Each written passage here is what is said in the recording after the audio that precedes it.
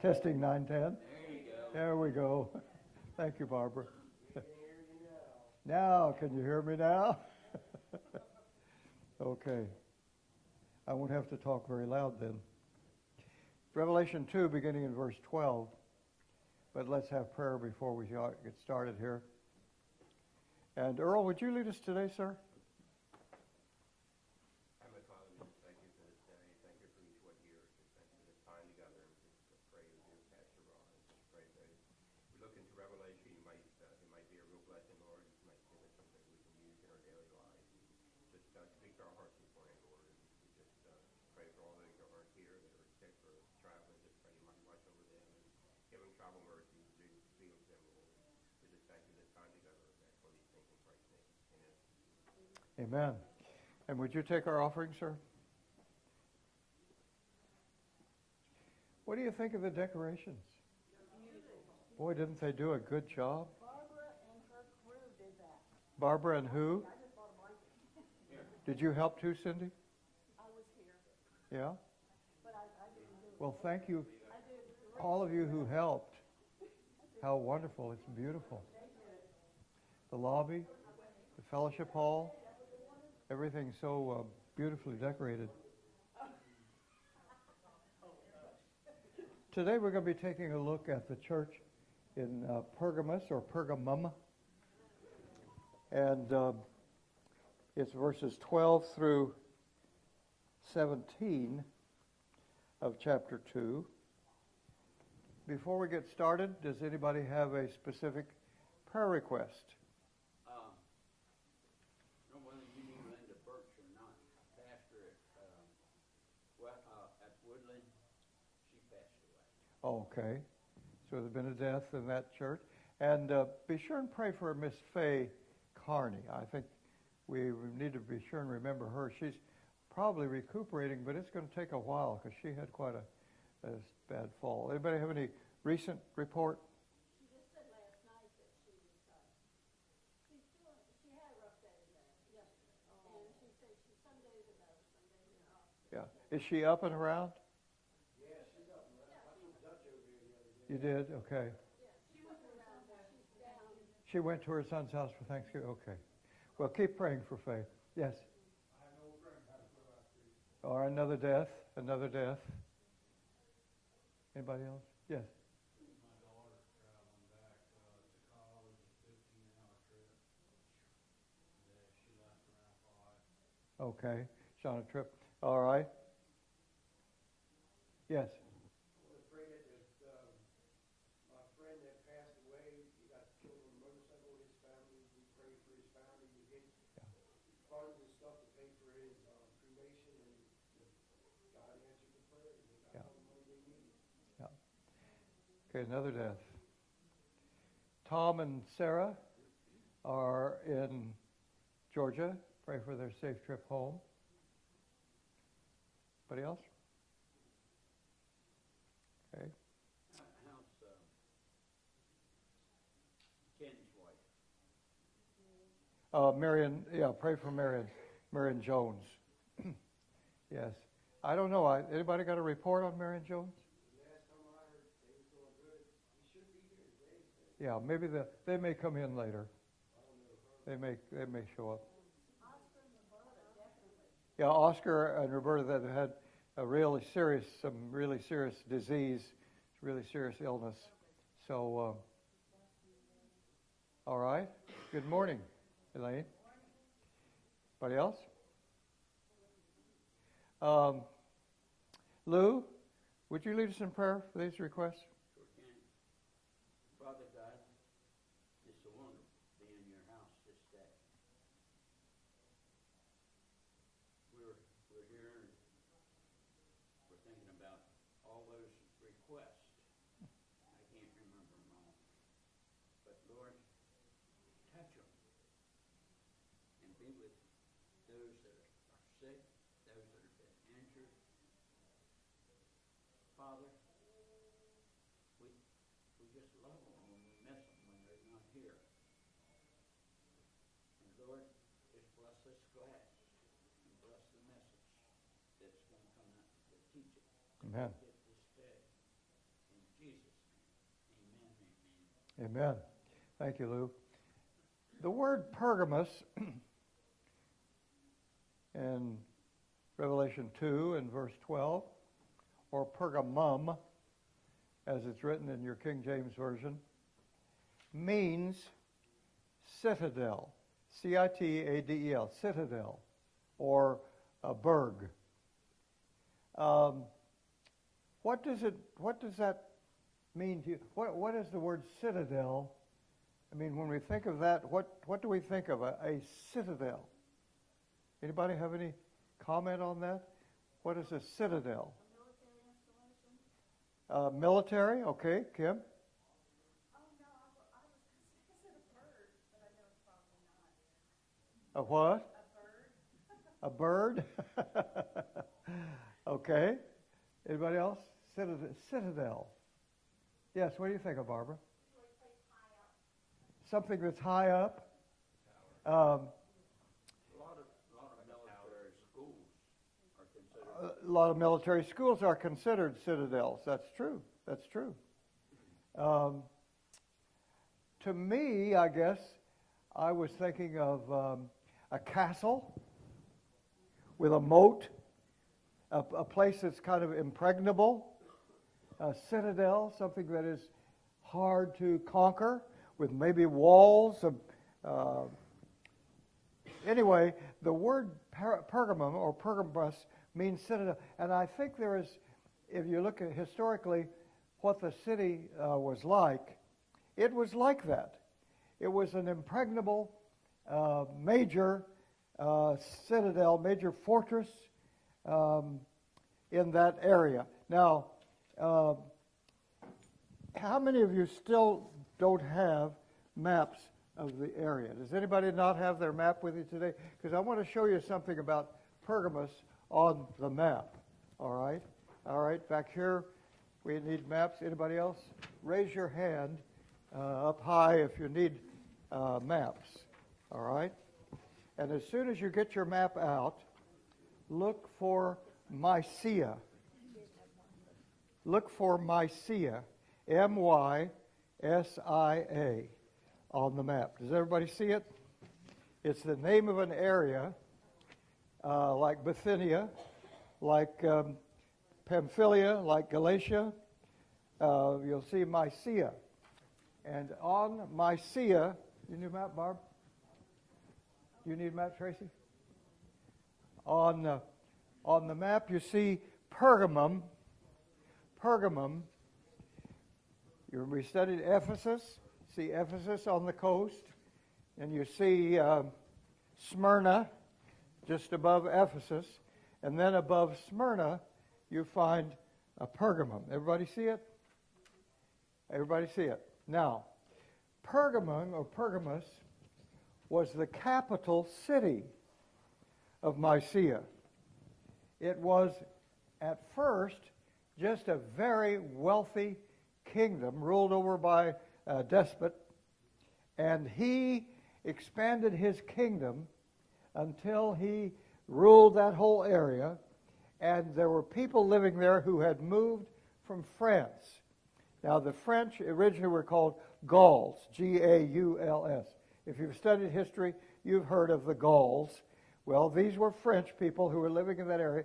He took them all out and moved them over to Galatia. And you'll see Galatia on your map. So that was inhabited mainly by those people that he moved out. And that's where Paul started the churches in Derbe and Lystra and Iconium was in Galatia.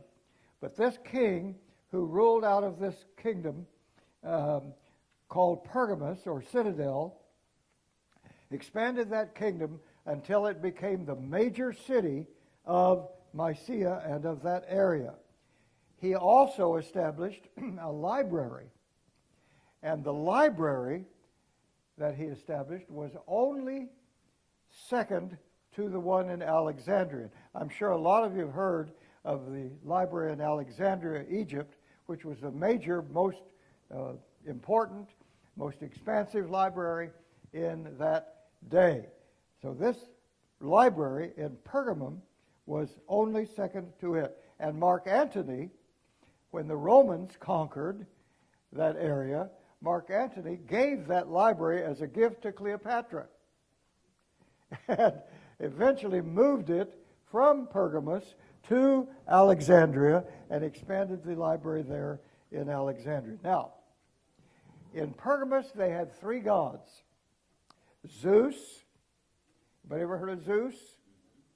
And Athena, who was the goddess of that area, and Caesar, Augustus, because the Caesars wanted people to think they were divine. And so they had three gods, Zeus, Athena, and Caesar. And they had their temples on an acropolis. The acropolis, you remember, is in Athens, and that's where Paul preached on Mars Hill. But in Pergamon, they also had a 1,000-foot high mountain, and they had these temples to Zeus and Athena and Caesar on the top of this 1,000-foot high acropolis. And outside the city, they had all kinds of medicinal, you call them, I guess, hospitals or clinics for healing that these gods would give to people. Now, it was a stronghold then of anti-Christian doctrine. A stronghold of anti-Christian doctrine. Now, can you think of any cities in the world today that would be strongholds of anti-Christian doctrine? Rome. Well, okay. Anti-Christian, there's a Vatican in Rome. It's supposed to be Christian, I don't know, but I don't know. Will you call it Christian or not? Anyway, what else? Any other cities? What? Washington, D.C. What? Washington, D.C. Well, I laughed, but I probably shouldn't have. What else? Any other? Yes, Kim? Oh, okay. What about Baghdad? Mecca. Oh, yeah. Yeah. What about in Afghanistan? Tehran. What about Pakistan? These I mean, you could actually give your life up in some of those areas if you claim to be a Christian. They would just take you out and shoot you. So now, let me ask you this question. How would you like to be called of God to be a missionary to plant a church in Tehran or Baghdad? Would you be scared? Would you be fearful? Now, the reason I said that is because this church that we're studying in verse 12 through 17 of chapter 2 today, that was a stronghold of anti-Christian doctrine. How did that church get planted there? Somebody had to take the gospel into that fierce opposition area and carve out souls and get them together and start a church. Who do you suppose that was? I think it was John. Why wouldn't it have been? John was the pastor in the church in Ephesus before he was exiled to Patmos, and he probably started the churches that we're looking at in these 7 churches in Asia Minor in Revelation 2 and chapter 3. Ephesus, Smyrna, Pergamos, Thyatira, Sardis, Philadelphia, Laodicea, all of those churches probably were started by the Apostle John. Now, if he preached there and started the church there in Pergamos, how do you think he would feel about that church? It would feel very personal about it, as we'll see as we study the lesson. Now, that church was so opposed, that church was so Pergamos was so against that church that was started in its city that actually in verse 13 you read, Antipas, my faithful martyr, see what it says? Antipas, my faithful martyr, was slain among you. Now, whether or not Antipas was the pastor that succeeded John in that city, we don't know, but it certainly is possible that he was the pastor of that church, one of the leaders in the church, and they took him out and killed him in that city. Now, how does Jesus greet this church in verse 12? Remember, in each of the 7 churches, we find Jesus greeting these churches. In Ephesus, we find he greeted them as the one who holds the 7 stars in his hand and who walks in the midst of the 7 golden candlesticks. In Smyrna, we find that he greeted them as the one who is the first and the last, and which was dead and is alive. Now, in Pergamos, how does he greet this church? As the one who what? Has a sharp, two-edged sword.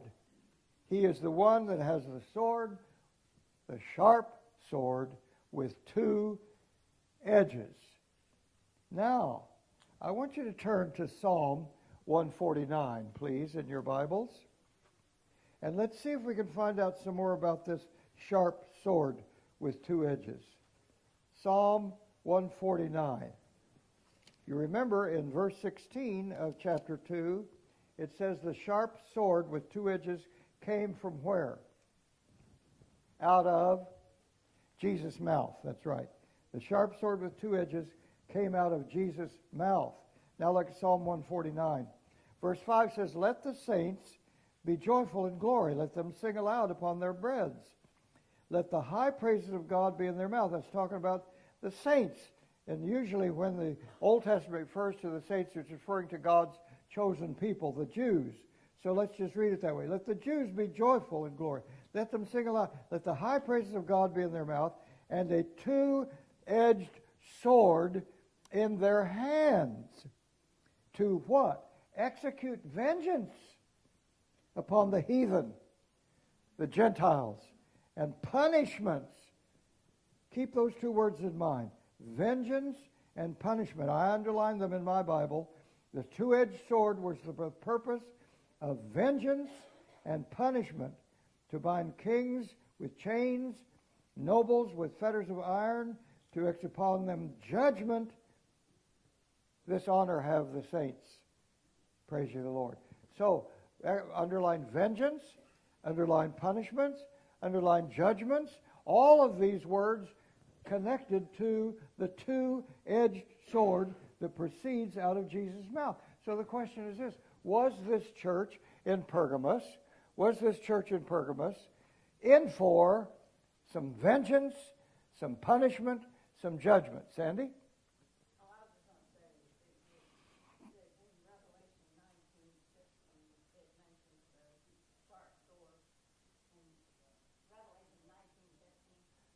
Revelation 19:13. All right.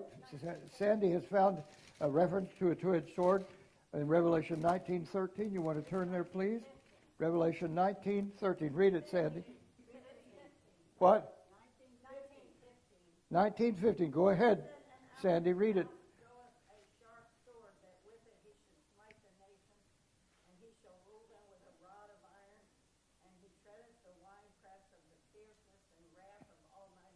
Right.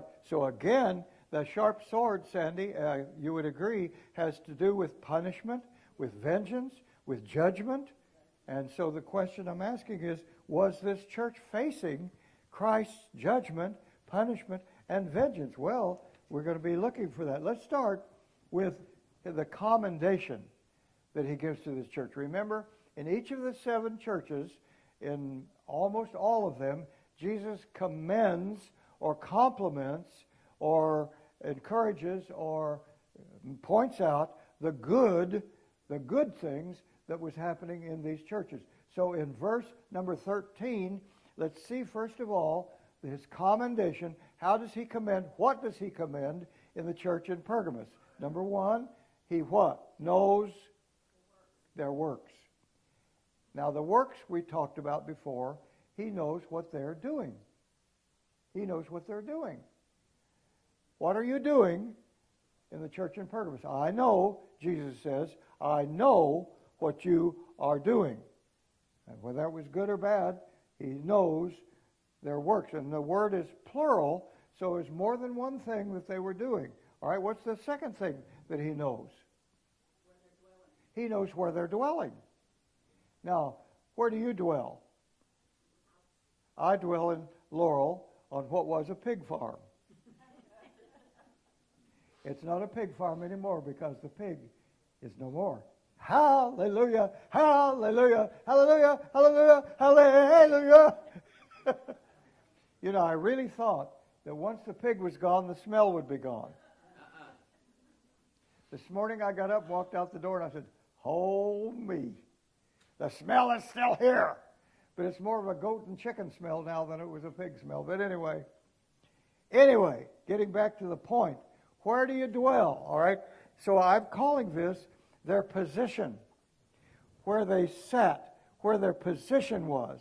Their position was probably a kind of a dangerous one, because the permanent residence of the church in Pergamos, according to verse 13, was where whose seat was? Where Satan's seat was. Satan had a seat, a dwelling place in Pergamos. He dwelt there. He was comfortable there. He sat there on a throne there in Pergamos, and this church must have been very close to that place where Satan was dwelling. Boy, what a scary thing that is. What's the third thing Jesus commends? He says, I know your works, I know where you dwell, and what else does he know? I know that you have and are, I know that you have and are holding fast my name. My name. The name of Jesus. The name of Christ. The name of Messiah. The church was not embarrassed, was not shy about proclaiming the name of Jesus. Now hold us forth my name. And then the last, what else did he know? I know that you have not denied my faith. You have not denied my faith. So the church had taken a stand. Even though they were close to where Satan was, they took a stand for Jesus. They took a stand for the faith. They took a stand for good works. Are these things commendable? Yes, they are. Now, First Baptist Church of Seaford, Delaware. Can Jesus commend those things about us? Does he know our works? Yes, he does. Does he know that we're holding fast? Yes, he does. Does he know that we're proclaiming the name of Jesus? Yes, he does.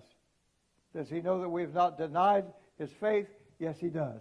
I think one of the things that's commendable about First Baptist Church is we have held to those things just as well as this church in Pergamum. Now remember as we're studying these churches, these 7 churches were selected by Jesus Christ to represent all churches of all times in all history. Why would he choose just those 7 when there were many, many other churches already started by the Apostle Paul? There was Derbe, there was Lystra, there was Iconium, there was Antioch, there was Thessalonica, there was Berea, there was Corinth, there was even Rome. All these other churches had been started, but Jesus chose only these 7. Why those 7? Because I believe they were specifically chosen because they were supposed to rent all churches of all times throughout all history. So there is a Pergamon church today. There is a Smyrna church today. There is an Ephesus church today. And a Thyatira, and a Sardis, and a Philadelphia, and a Laodicea. And we'll find all those churches, probably most of them in our area. And our church will be one of them. All right? Now, let's talk about the condemnation, beginning in verse 13. The condemnation was that Satan, number 1, was sitting nearby the church. I know where you're dwelling, close to where Satan's seat is. I know you're dwelling awfully close to where Satan is sitting. How close should the church be to where Satan's sitting? I hope we're not close to where Satan's sitting. What would be the application of that? Maybe the church was too close to where Satan was sitting. In other words, the things of the devil should be a long ways from the position of the church. But you know, there are churches that like to get right close to that line. Say there's a line here, and on this side are the things of God, and on this side are the things of the devil. There are some churches that like to get real close to that line. Oh, they won't go over it, but they like to get real close to it. Should a church get close to the line, or what? Get farther away from the line. I say we ought to be as far away from the line as we can be. We need to be more right, maybe right, to the right, than to be close to the line. So the first thing that he condemns is how close they were to that line. First thing that he condemns is how close they were to that line. Now, verse 14, what's another thing he condemns in the church of Pergamos?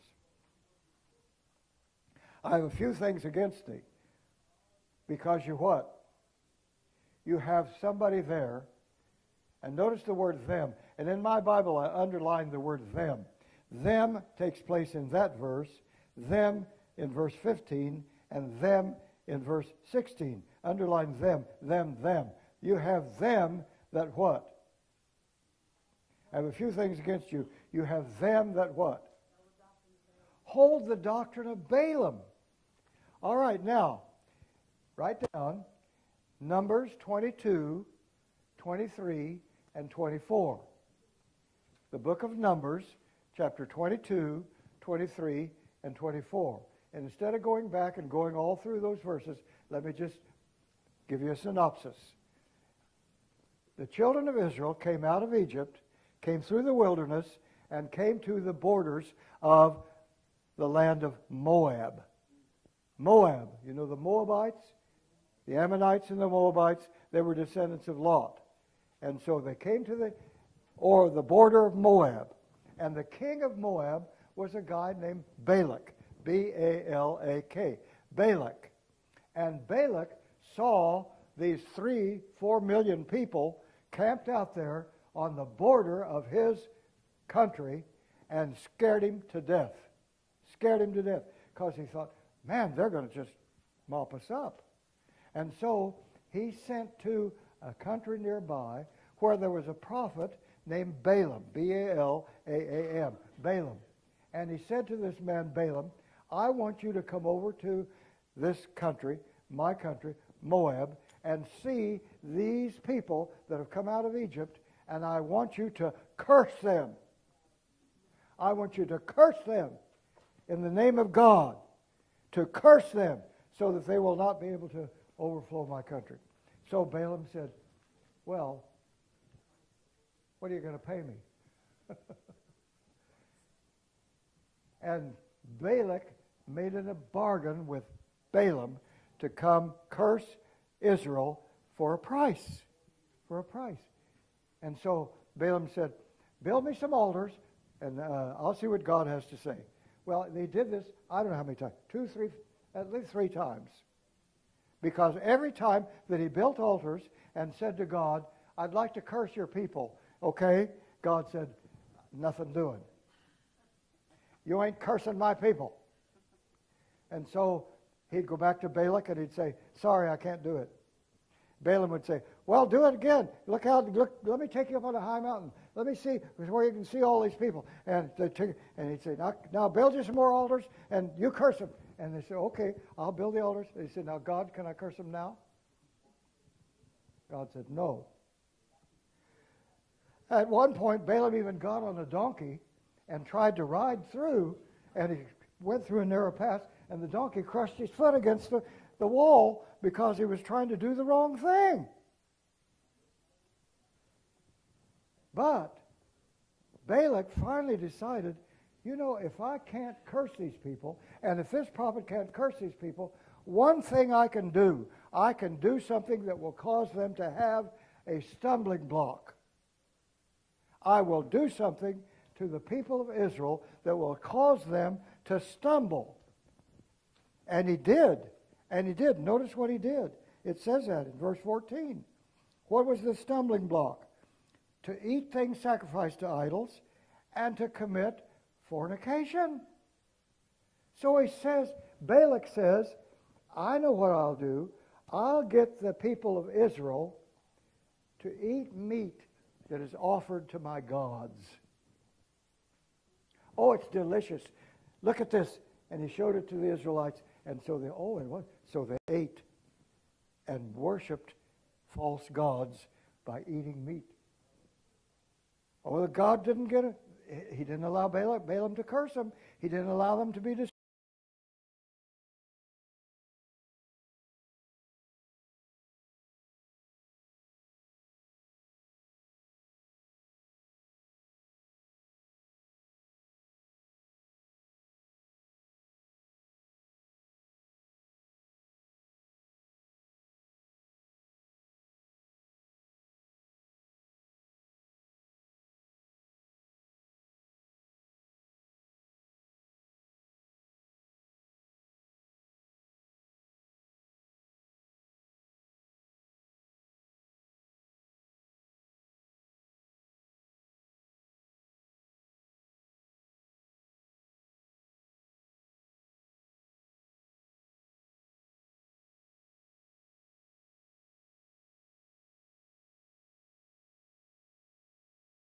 You have some people there.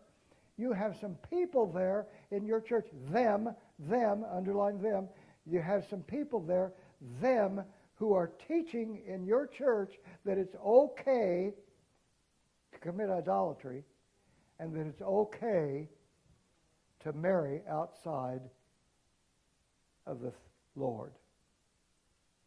You can marry outside of the Lord, and you can eat things and partake of things that are idolatrous.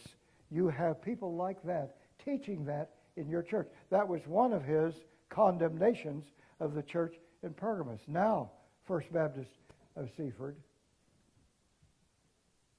what do we have to guard against? We have to guard against that very thing. A stumbling block. Something that somebody in the church might be teaching or might be advocating or might be promulgating that is against the teachings of Scripture, that would cause us to start looking around and saying, oh, it's okay to do this. Oh, it's okay to do that. It's okay to do this. It's okay to... We got to take a stand. It's okay to marry outside of the Lord. It's okay to start dating unsaved boys. You know, our young people. Somebody might say, oh, it's okay to date sin because you might win them to Christ. You better be careful. Many a young girl has started dating an unsaved boy, fell in love, and married him, and lived a life of hell because that unsaved person never got right with God. Am I talking to anybody who knows what I'm talking about here? So we have to be careful that our teaching does not include the doctrine of Balaam. The doctrine of Balaam that caused the people of Israel to have a stumbling block and to commit fornication and to eat things offered to idols. What's another thing they condemned in verse 15? What did Jesus also condemn in verse 15? The doctrine of the Nicolaitans. The doctrine of the Nicolaitans. Now, Nicolaitan means the word triumphant or victorious. Victorious over the laity. Nicolaity. What is the laity in the church? What is the laity? It's us. We're the laity. Layman. You ever heard of layman? The word layman? The layman in the church is just the members of the church. And Nicolaitan, victorious over the laity. victorious over the laity. Well, what would that mean? What would that mean? Well, wouldn't it mean that somebody set themselves up as somebody who was above the layman? Above the layman. Now, who could that be? A priest, a pope, a bishop, a pastor. Yes, there are pastors who set themselves up over the laity. And people are scared to death. Did you know that in the Roman Catholic Church, the greatest fear that a layman can have is that the priest would refuse to forgive their sin? And they would suffer excommunication. They're scared to death. So now, what does God say about this Nicolaitanism in verse number 15? You have the doctrine of the Nicolaitans, which thing I hate. I hate.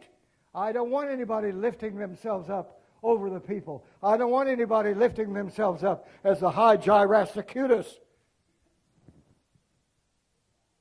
Everybody is on the same level. It's all level ground at the foot of the cross. The pastor and the people are at the same level. Nobody's above anybody else. No Sunday school teacher, no deacon, no trustee. Nobody is over anybody else. We're all on the same level. Because I hate that thing, says God. I hate that thing, says Jesus. Now, the other thing that another doctrine of the Nicolaitans was to eat things offered to idols and to have freedom of the flesh. Oh, it doesn't really matter what you do. If it feels good, Steve, what's the rest of it? Do it. If it feels good, do it. That was the doctrine of the Nicolaitans. Well, you know, there are churches today that say, it's okay. You can do this. You can do that. Just go to confession. Go to confession, say so many Hail Marys, do so much of this, so much penance, and as a result, you're forgiven. It doesn't really matter what you do in the flesh, because the flesh is the flesh. You know, if it feels good, do it. God says, I hate that. I hate that. That doctrine of the Nicolaitans. I hate. All right, now, so he commends, he condemns, and then he commands. Verse 16. He commends, he condemns.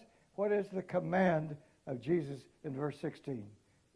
Repent! Repent. Repent means get back to what? Get back to the basics. Get back to the fundamentals. Get back to where you were. Get back to where you ought to be.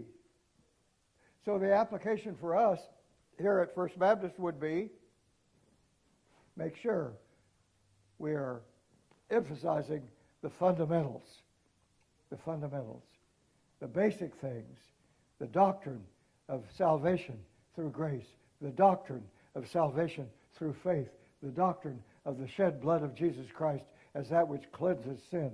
Those basic things we need to get back to, and this church, Pergamos, needed to get back to them. Now, we have the commendation, we have the condemnation, we have the command, and finally, we have the warning.